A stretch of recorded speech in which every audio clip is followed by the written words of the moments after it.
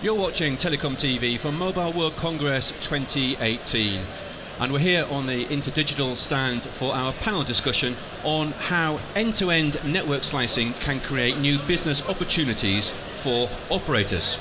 And I'm delighted to say I am joined on my near left by David Orloff, who is Director of RAN Introduction at AT&T, Andrew Coward, CEO of Lumina Networks, and Ray Mota, who is CEO and Principal Analyst at ACG Research.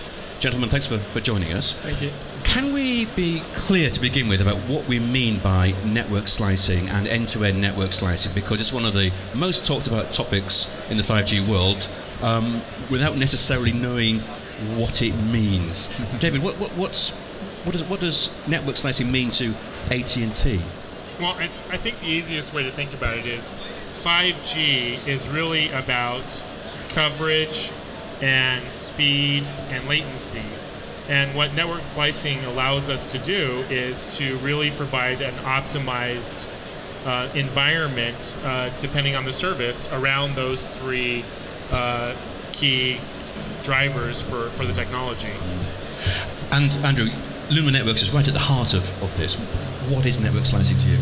Yeah, for us it's about being able to divide up the resources of the network, not just the bandwidth on the access side, but the resources in the middle of the network, the firewalls, the services, the connectivity, the bandwidth inside, and being able to essentially give every customer or every enterprise their own network that looks to be uniquely theirs, secure, private, and unique to the services that need to get delivered to their customer base.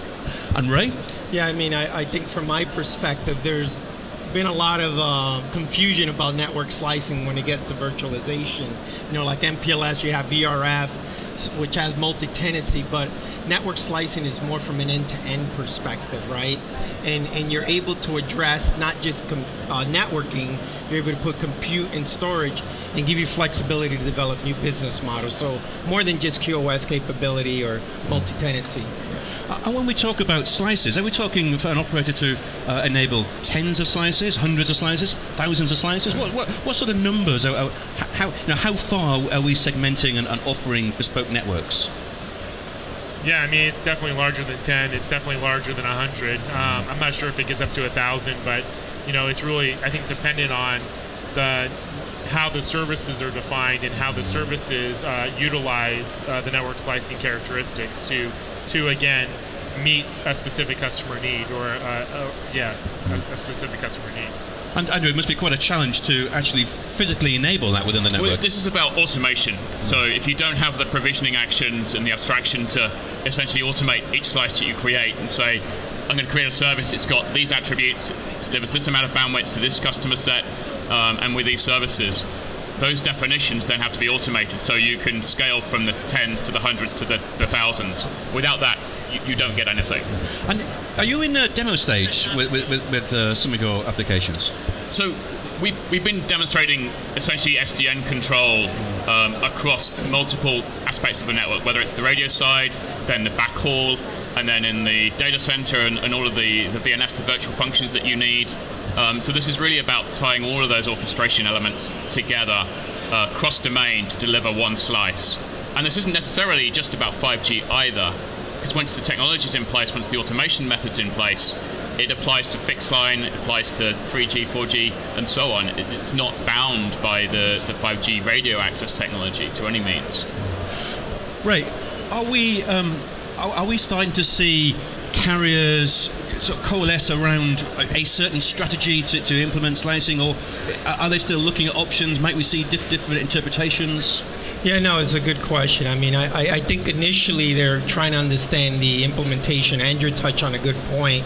There's this misconception that network slicing is just related to 5G. There's multiple areas, and what you see a lot of carriers doing now is taking what you call use cases, but identifying what we call customer personas, right?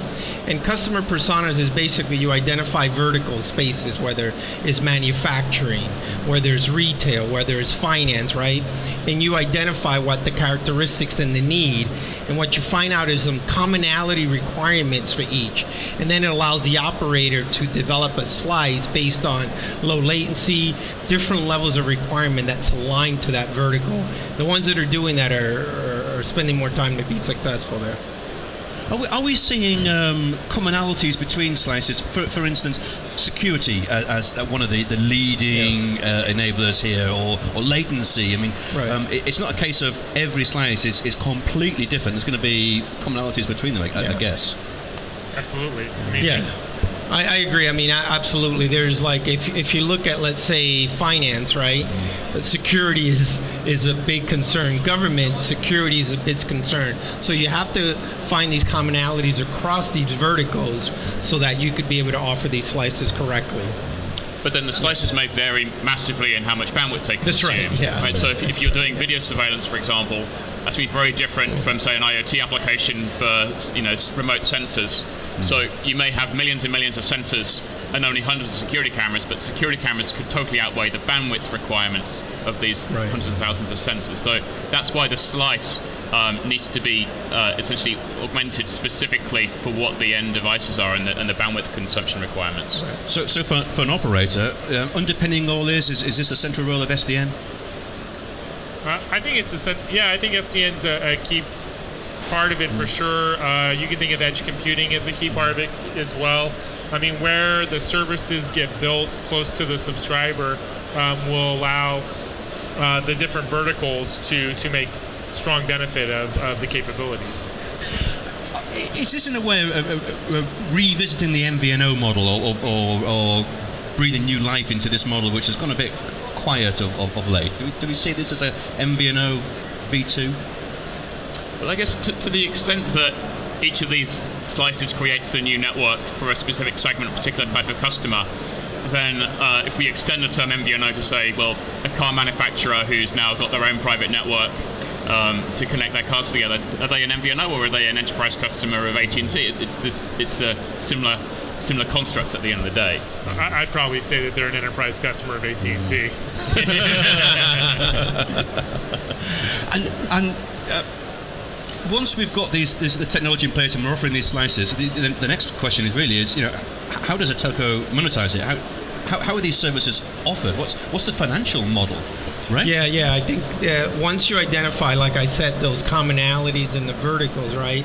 Then you're able to take that, right, and develop the use cases where it gives you the capability to create slices and either lease a slice from an end-to-end perspective, whether it's an IoT or even a temporary, where if you have a venue like this and you want to create a network slice for a particular, venue, let's say sports or Mobile World Congress or a racing event, it's something that they can monetize as a new revenue, kind of like with the way cloud changed the market, right, with capacity and compute capability is going to be very similar to that. So there's quick revenue opportunities if they can do it correctly.